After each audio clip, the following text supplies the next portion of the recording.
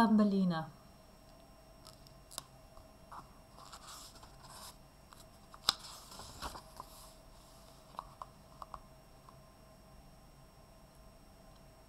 Once there was a woman who wanted a little girl very much indeed. She went to a wise old woman and said, "I do so want a little girl, a tiny little girl."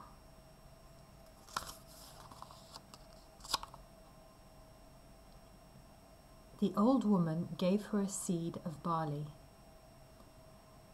"This is not the same sort of seed that is planted in the fields," she said.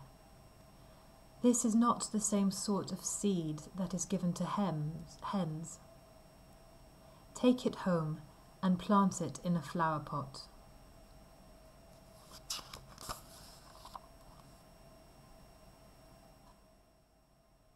So the woman took it home and planted it in a flower pot.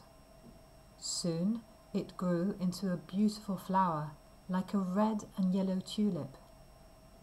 In the middle of the flower sat a little girl. She was so tiny that she was only half as big as a thumb. The woman called her Thumbelina.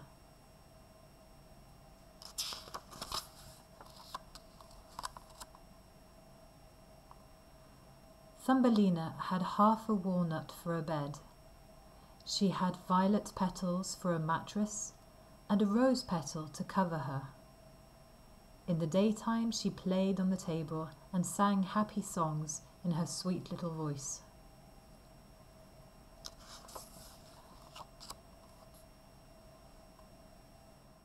One night an ugly old toad came hopping by. She stopped to look at Thumbelina asleep in her walnut shell bed. "What a pretty wife she would make for my son," said the toad to herself. Quickly she picked up the bed with Thumbelina in it and hopped away.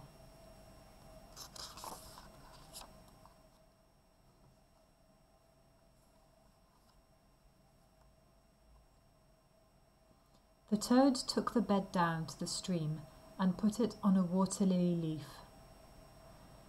It was a long way from the bank, so Thumbelina could not run away.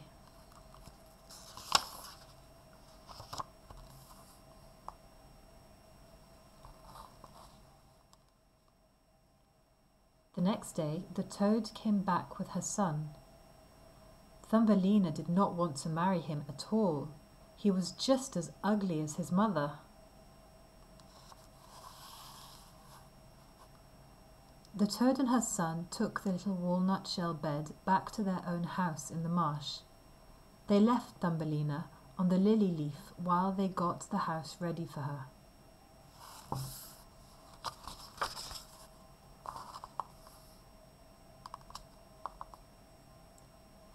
The fish swimming in the stream heard the toad talking about the new wife that her son was going to have. They swam up to the leaf to look at Thumbelina. As soon as they saw her, they knew she was too pretty to marry an ugly toad and live with his mother in a marsh. There was only one way to help her. They bit the stem under the leaf until they bit it right through.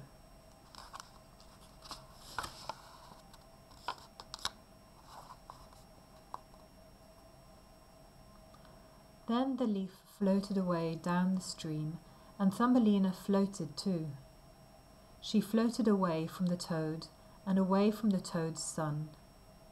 She floated down the stream in the sunshine. A butterfly flew around her, and Thumbelina was happy again.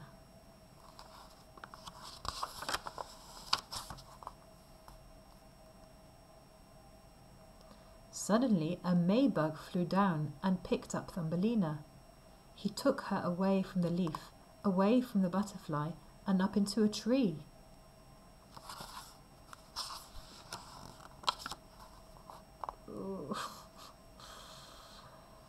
"How pretty she is," he said. But all the other Maybugs said, "Ugh, she has only 2 legs. How ugly she is. Ugh, she hasn't got any feelers. How ugly she is." Ugh, she has got a tiny waist, how ugly she is. So the Maybug said, ugh, how ugly she is.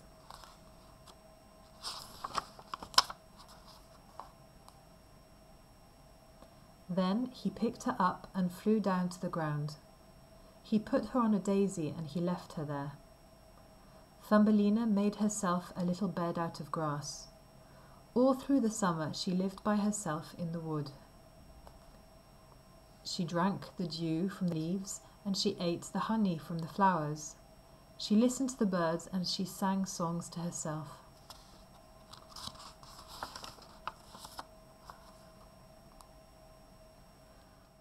When winter came, it began to snow. Poor Thumbelina was very cold. She could find nothing to eat. She was very hungry. She came to a hole where a field mouse lived. "Oh, please, can you give me some food?" she cried. The field mouse was very sorry for poor little Thumbelina. She asked her to come in and gave her some food.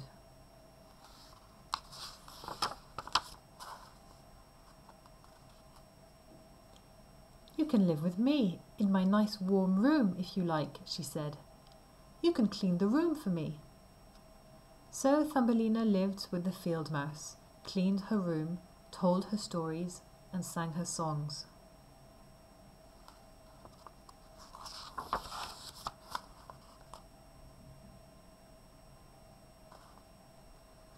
"If you marry the mole," said the field mouse one day, "you will live in a bigger house than mine.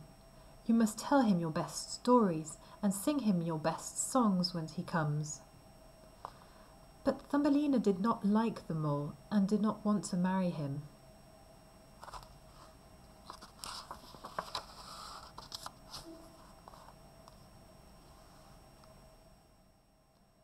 One day he dug a new tunnel to the hole where the field mouse lived.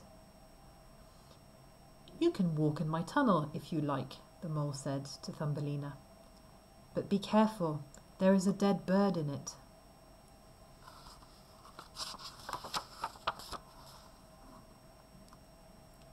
Thumbelina was sorry for the poor bird. "He was a swallow, and perhaps he sang to me last summer," she said to herself. "I will cover him up."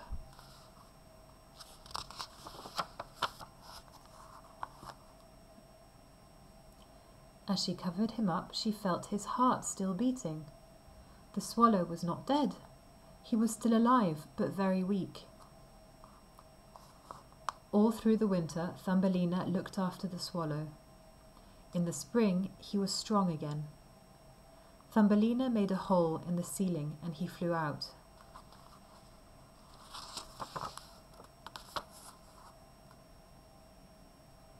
"Goodbye, goodbye," he said and flew away. "Goodbye, goodbye," cried Thumbelina. "You must marry the mole at the end of the summer," said the field mouse. "You must make yourself some nice new clothes first."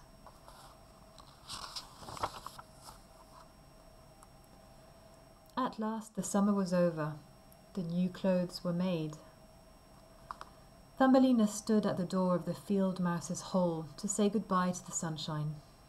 The mole's house was underground. He never saw the sun.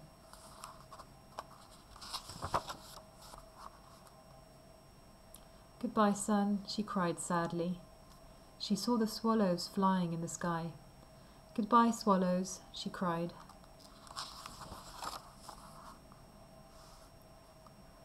One swallow came down to her.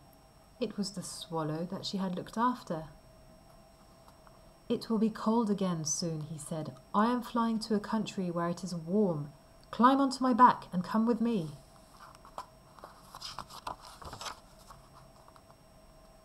So Thumbelina climbed onto the swallow's back and they flew away. Miles and miles and miles they flew until they came to a warm country. "Here we are," cried the swallow and put Thumbelina down. All around her were beautiful flowers, and inside each one was a little man or a little woman just as tiny as she was herself. They didn't call her Thumbelina, they called her Maya, and when she married the little prince of the flower people, they were all as happy as she was.